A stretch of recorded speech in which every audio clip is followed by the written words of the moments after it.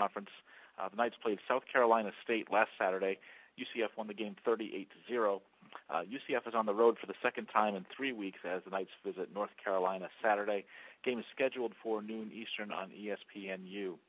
Coach, thanks so much for joining us on the call today. If you would take a minute to tie up the game against South Carolina State, please. And obviously, whether it could play a factor in the game coming up this coming Saturday, but your thoughts on the potential matchup here with North Carolina. Yeah, excited that, again, our kids were able to focus, go 1-0 on the week. Thought defensively played extremely well. Anytime you hold the opponent to nothing on the scoreboard, you're doing a lot of things right. Defensive line play was great, penetrated, played on the other side of the line of scrimmage, got after the quarterback. We were able to create 3 turnovers again for the second straight week. Thought we played really well in the back end as well, and played good situational football. A couple of turnovers on the offensive side of the ball, put them in tough situations. They handled the sudden change really well, and was excited about that. Thought our special teams played really well. All of our cover units performed well, and our punt return had a big play that helped set up a score as well.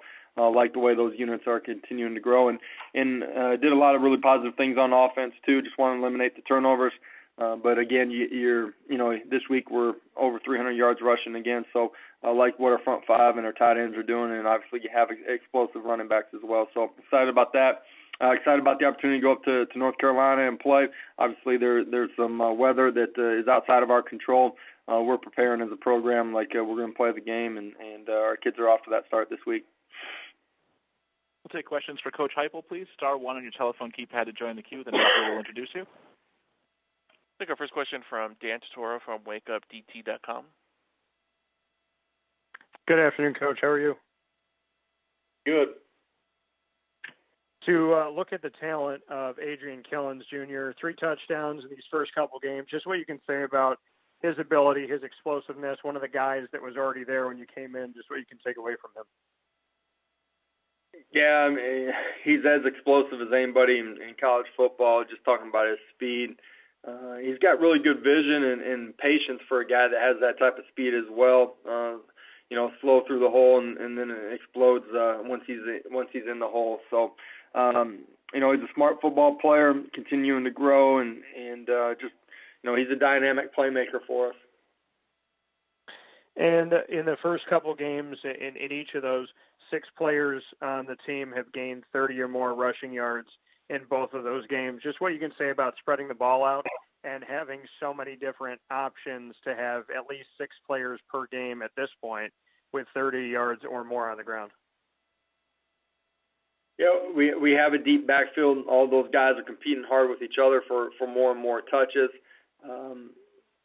Some similar skill sets and at the same time some differences between them. But they're all good catching the ball out of the backfield. They're all good in protections. And they're a group that really care about one another, too. They're genuinely excited for the other guy when he's in there and does something positive. So a really good group to be around, a lot of competition, what makes it fun out on the practice field as well, and a really dynamic group. Thanks, Coach. I appreciate it. Yep. Moving on, we'll take our next question from Leo Haggerty from It Sports Magazine. Good morning, Coach. Good morning. Coach, after your first couple of games, what's your biggest concern you still have about your football team? I think, for us as a program, one of the things we stress every single day is it's about us. We're in a race against ourselves to become as good as we can, as fast as we can. So just, stay in the course of having great purpose when we walk in the building, being great in our fundamentals and our technique, and continue to grow within our schemes. We're 2 weeks into that. And, so then staying hungry and having great purpose in the way we prepare. So those are the things that we continue to harp on, continue to want to make strides in. And as long as our kids continue to buy into that, we're going to continue to grow each week. Thank you, Coach. Good luck this weekend.